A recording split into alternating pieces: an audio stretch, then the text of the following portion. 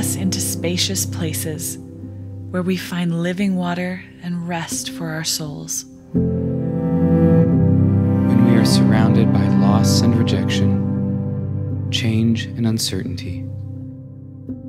When the unknown of tomorrow and the endlessness of today clouds our sight.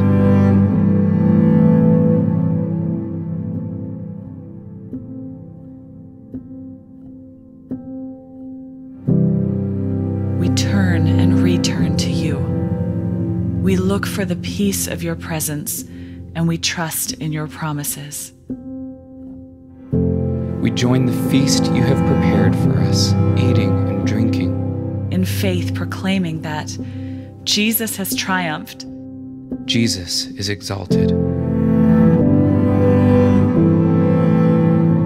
Surely your goodness and mercy will lead us through every fire and flood and keep us all our days.